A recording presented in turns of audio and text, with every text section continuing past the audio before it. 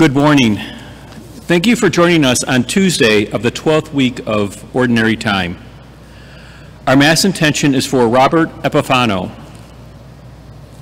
The Lord is the strength of his people, a saving refuge for the one he has anointed. Save your people, Lord, and bless your heritage and govern them forever. Let us begin our prayer. Oops, let me take this down. We begin our prayer in the name of the Father, and of the Son, and of the Holy Spirit. Amen. The Lord be with you. And with your spirit. As we do each time we come together, we pause for a few moments. We gather our thoughts together, and we place ourselves in God's special presence this morning. You were sent to heal the contrite of heart. Lord, have mercy. Lord, have mercy. You came to call sinners. Christ, have mercy. Christ, have mercy. You are seated at the right hand of the Father to intercede for us. Lord, have mercy. Lord, have mercy. And may Almighty God have mercy on us, forgive us our sins, and bring us to everlasting life. Amen. Amen. And let us pray.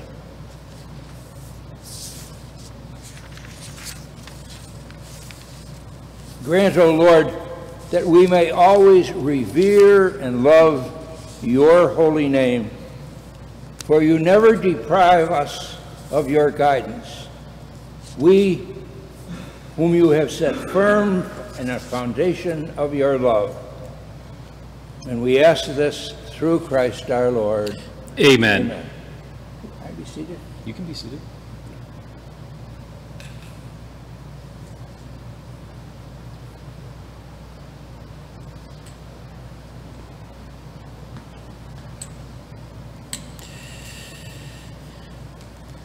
A reading from the second book of Kings. Jehoiachin was 18 years old when he began to reign, and he reigned 3 months in Jerusalem. His mother's name was Nehishta, daughter of Elnathan of Jerusalem.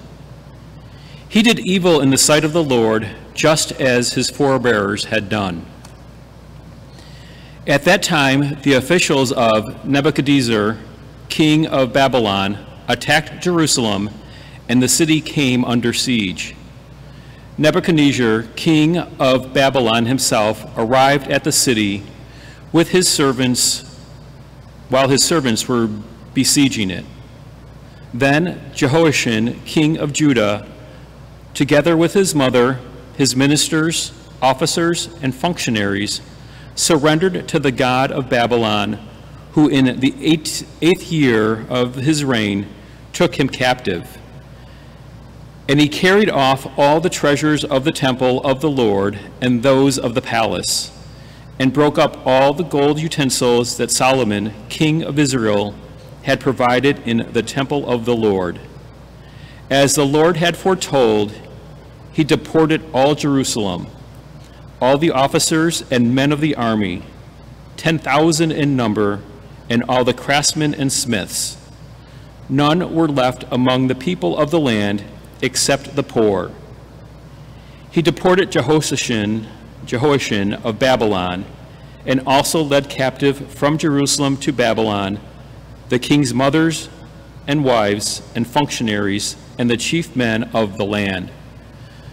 The king of Babylon also led captive to Babylon all 7,000 men of the army and 1,000 craftsmen and smiths, all of them trained soldiers.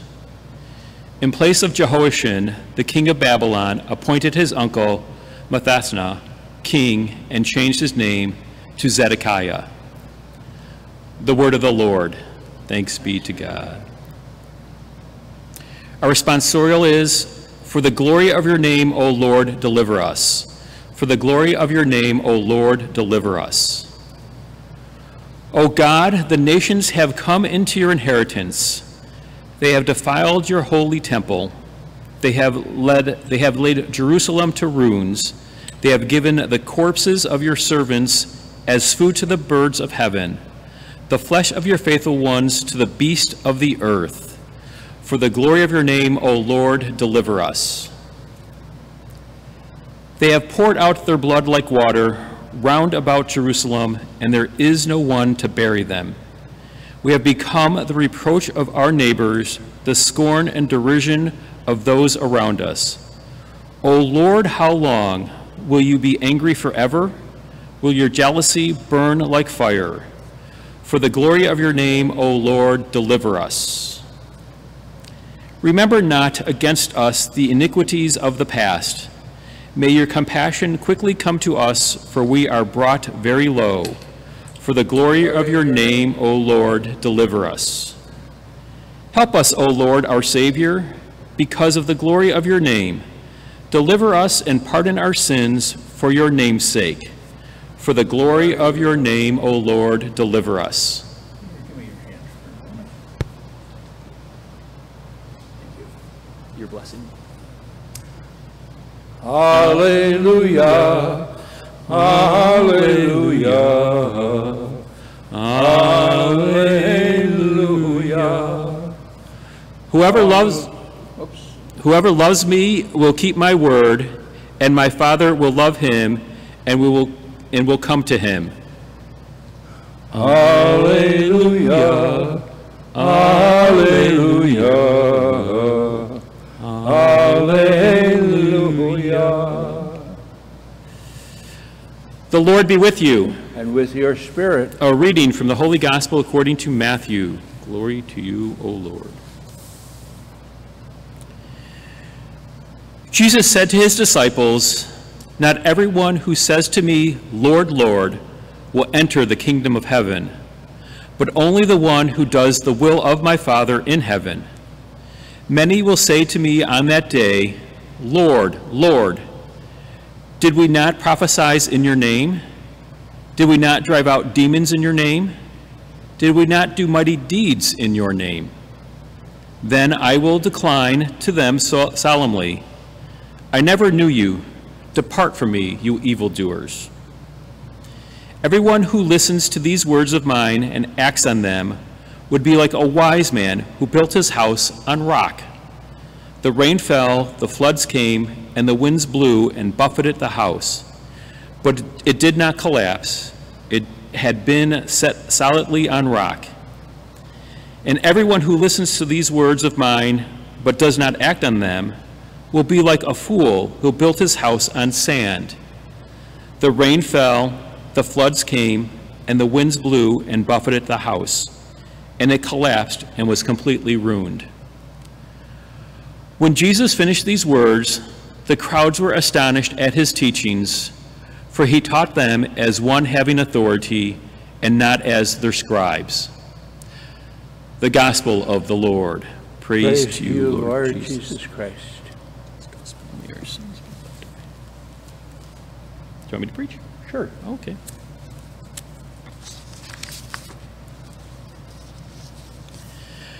A house built on a rock, a house built on sand, one that can withstand the trials and tribulations of life, and one that can collapse. It's a clear contrast that leads us to conclude that having your house built on solid rock is much better. The house represents our lives, and the question it raises is simply, how strong am I? How strong am I to face the storms, hardships, and crosses that will inevitably come my way? When life is easy and all goes smoothly, we do not necessarily need great inner strength. When money is plentiful and we have many friends and we have our health and our family all along, life can be good. One might even consider it to be easy, but there are a few things we can go through without facing. But there are a few who can go through life without facing some type of storm. When that happens, our inner strength is tested, and the strength of our inner convictions are required to get us through. In the gospel, the rain, floods, and wind that buffeted the house are actually a good thing. because they allow the foundation of the house to manifest its stability. So it is with us. The foundation of our lives must be our fidelity to the Word of God. Do you believe the Word of God? Have you pondered it, studied it, internalized it, and allowed God's Word to become the foundation of your life? Jesus makes it clear that we will have a solid foundation only when we listen to His words and act on them. Reflect today upon how deeply you believe that what Jesus said. Do you trust in every word He has spoken? Do you believe Him even to reply upon His promise, even during life's greatest challenges? If you are not sure, then this is a good day to recommit yourself to the prayerful reading of His Word. All He says in Scriptures is true, and those truths are what we need to create a firm foundation for our lives, a firm foundation for the rest of our lives.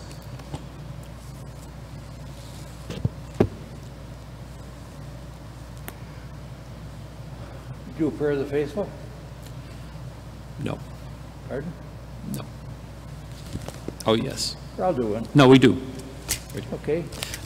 We have some special prayers that we would like to offer today. The different prayers that we bring in our hearts, that we share with the Lord, and He brings them to God our Father. For the church, the body of Christ, may the Lord's call to deeper conversion bear fruit in all our hearts. Let us pray to the Lord. Lord, hear our prayer. For government officials, may the Lord guide their decision-making in accordance with the common good. Let us pray to the Lord. Lord, hear our prayer. For all who have been displaced from their homes due to war, violence, or food scarcity, may the Lord give them hope and a safe haven. Let us pray to the Lord. Lord, hear our prayer. For all members of our faith community, may the Lord help us continue to grow in charity and hospitality. Let us pray to the Lord. Lord, hear our prayer. For all those who have died, may the Father welcome them into His heavenly kingdom. Let us pray to the Lord. Lord, hear our prayer. For our nation, may we find peace, healing, and reconciliation during this time of unrest. Let us pray to the Lord. Lord, hear our prayer.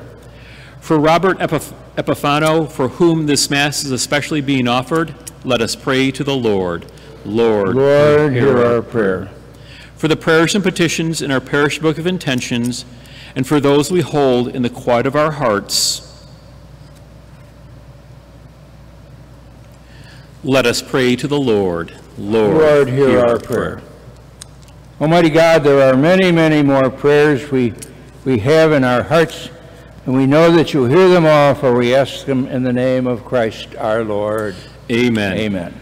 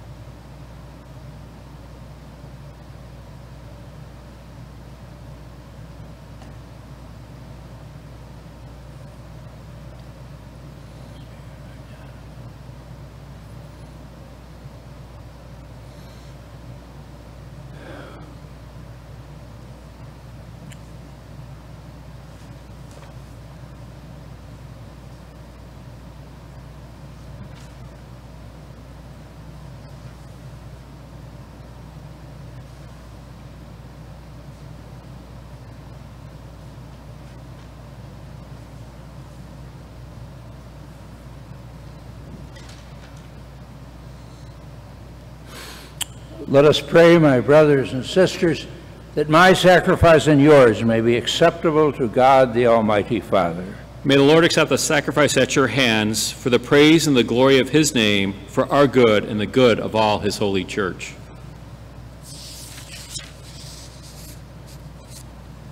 And we pray, O Lord, receive the sacrifice of praise and grant that we, cleansed by its action, may make suffering of a heart pleasing to you. And we ask this through Christ our Lord. Amen. Amen.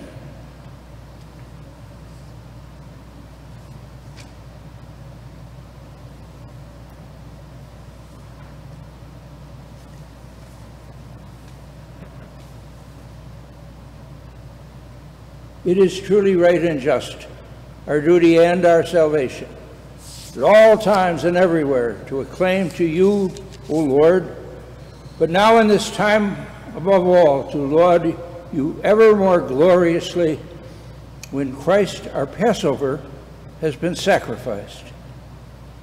For with the old order destroyed, a universe cast down is renewed, integrity of life is restored to us in Christ Jesus. And therefore, overcome with Easter joy, every land, every people exalts in your praise, and together with unending hymn of your glory, we acclaim, Holy, holy, holy, holy, Lord God of hosts. Heaven and earth are full of your glory. Hosanna in the highest. Blessed is he who comes in the name of the Lord. Hosanna in the highest. You are holy indeed, O Lord, the fount of all holiness. Make holy these gifts by sending down your Spirit upon them, so that they may become for us the body and blood of our Lord Jesus Christ. Before he was betrayed and entered willingly into his passion, he took bread and, giving thanks, broke it, gave it to his disciples, saying, "Take this, all of you, and eat of it, for this is my body, which will be given up for you."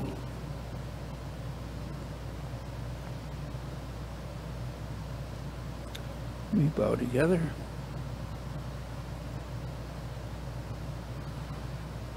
In a similar way, when supper was ended, he took the chalice, and once more giving thanks, gave it to his disciples, saying, "Take this, all of you, and drink of it, for this is the chalice of my blood, the blood of the new and everlasting covenant. It will be poured out for you and for the many, for the forgiveness of sins. And do this in memory of me."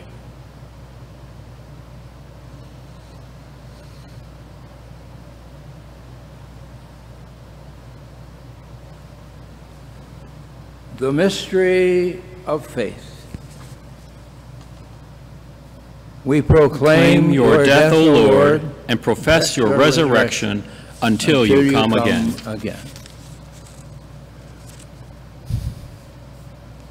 Therefore, as we celebrate this memorial of his death and resurrection, we offer to you, Lord God, the bread of life, the chalice of salvation, giving thanks that you have helped us become worthy to be in your presence and minister to you.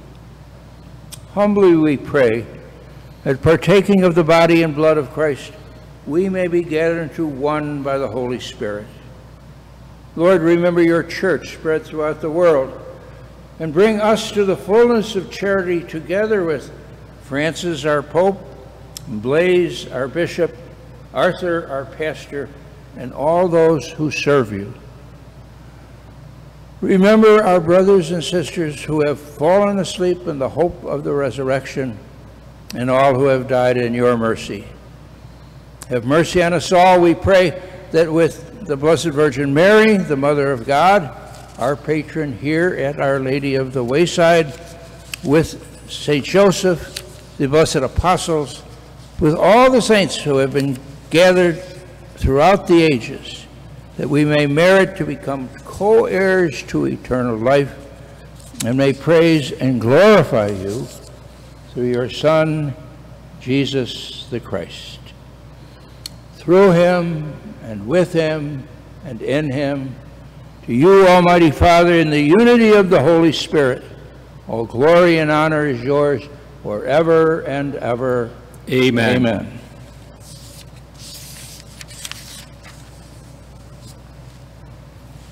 We finish our Eucharistic prayer and go to the great prayer that Jesus himself has given us as we say together, Our Father, who art in heaven, hallowed be thy name. Thy kingdom come, thy will be done, on earth as it is in heaven. Give us this day our daily bread, and forgive us our trespasses, as we forgive those who trespass against us. And lead us not into temptation, but deliver us from evil. And deliver us, Lord, from every evil, and graciously grant peace in our day, that by the help of your mercy we may be always free from sin, safe from all distress, as we wait the blessed hope and the coming of our Savior, Jesus Christ. For the kingdom, the power, and the glory are yours, now and forever. Lord Jesus Christ, you said to your apostles, I leave you peace, my peace I give you. Look not on our sins, but on the faith of your church, and graciously grant us peace and unity according to your will, who live and reign forever and ever. Amen. And the peace of the Lord be with you all. And with your spirit. Let us offer each other the sign of peace. Peace with you. Peace with John. you. Peace with you. And we say together the Lamb of God prayer. Lamb of God, you take away the sins of the world, have mercy on us. Lamb of God, you take away the sins of the world, have mercy on us. Lamb of God, you take away the sins of the world, grant us peace.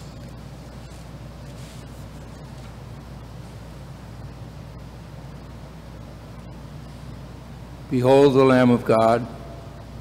Behold him who takes away the sin of the world.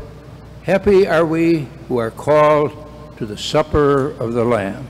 Lord, I am not worthy that you should enter under my roof, but only say the word, and my soul shall be healed.